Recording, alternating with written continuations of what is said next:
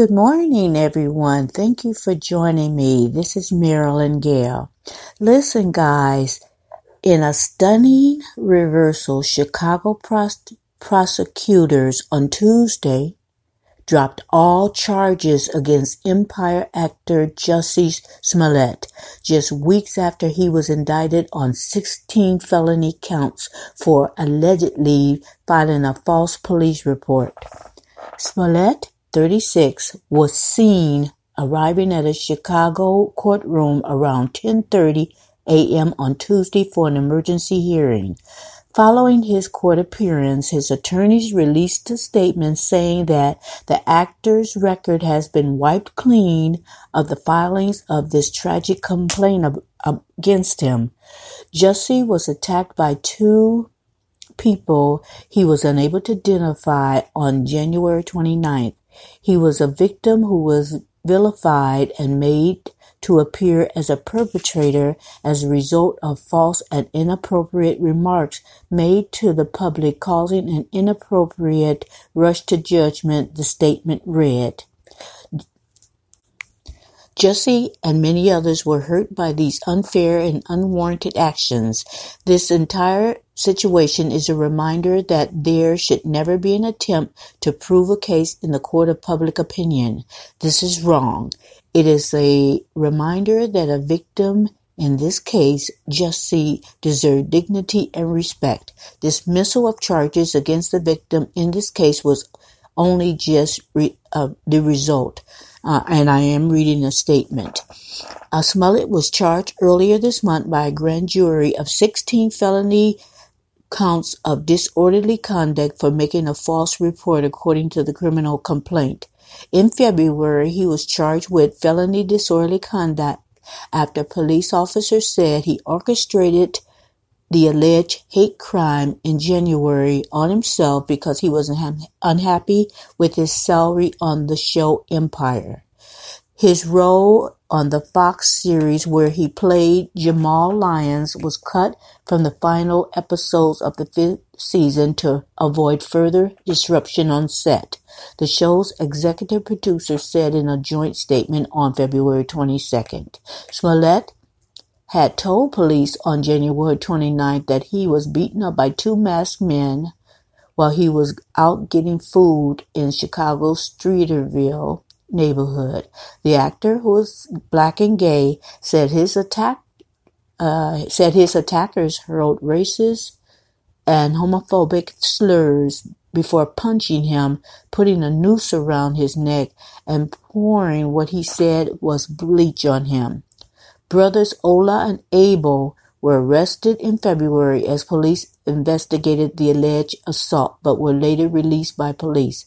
They are not considered suspects.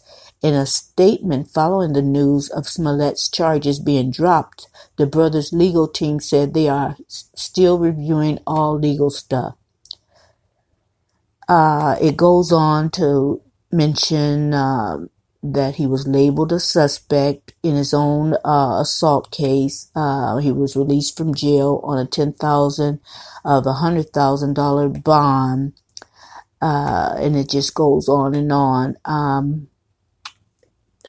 Now, I will put the description of the link by NBC News in the description.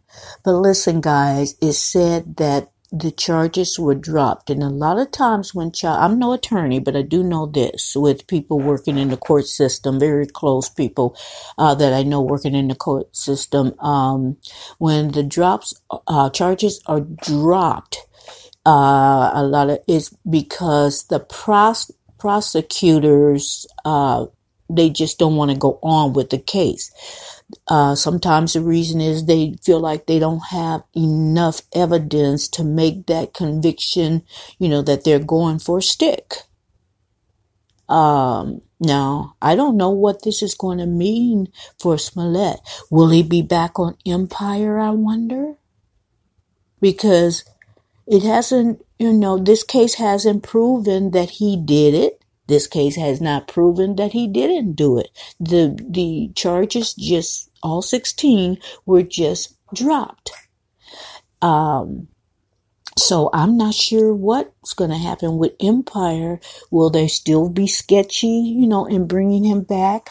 And I think with the check, with him writing that down, and I know people, you can write something down on a check and it doesn't have to necessarily mean that, but that's another thing that, they cannot prove.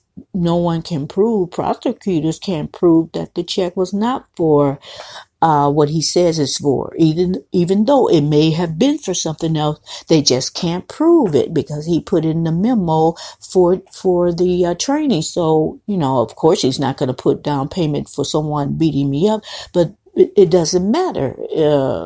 That's what's, that was what put down that training services.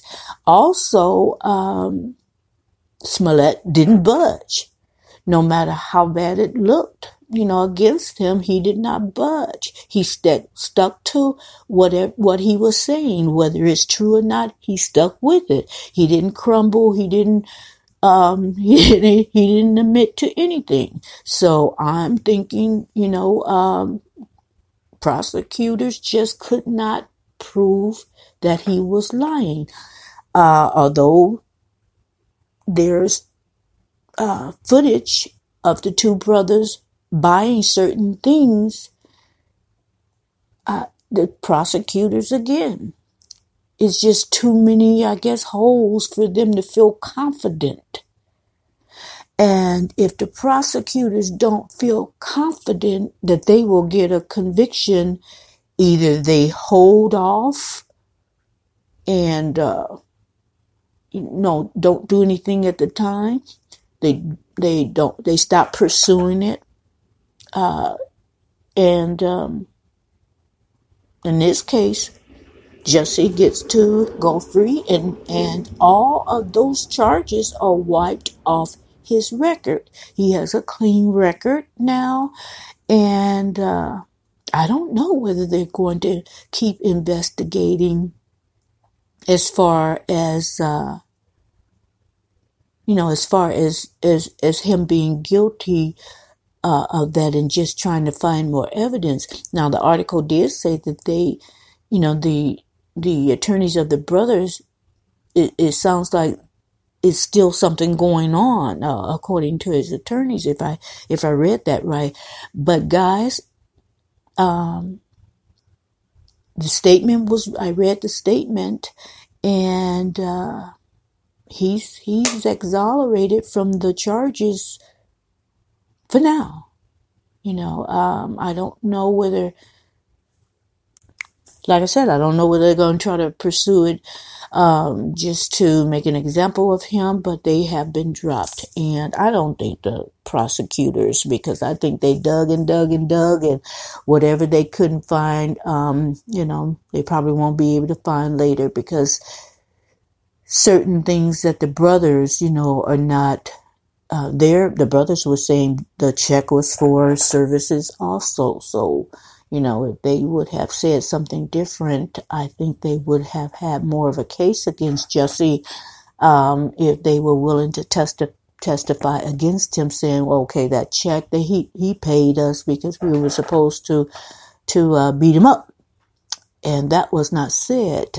They clearly said that the check was not for that. So anyway, he is, he's free to go. He's free to do whatever. I wonder if his name has been tarnished, that people don't want to hire him still, because a lot of people are still going to think he's guilty anyway. And like I said, the charges would drop. It doesn't prove innocence or guilt. They would just drop.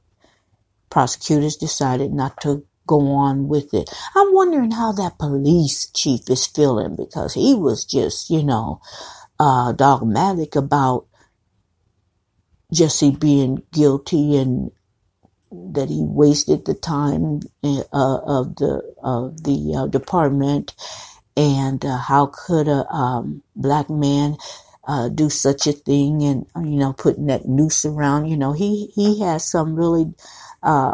He was really dogmatic about the whole situation. So I'm wondering how he feels. But you know what? and all is done. He has a clean slate. So that's all we have to go on, that charges are dropped. We can't say he's guilty. We can't say he's innocent. The charges were dropped. So anyway, thank you for joining me, Guy. I just got a hold of this NBC information, and if any further things come out about this case, which I doubt for right now, I'll bring it to you. But it looks like it's a done deal for now. So thank you for joining me. If you have not subscribed, please do so now and click that notification bell. And everyone have a great day. Talk to you later.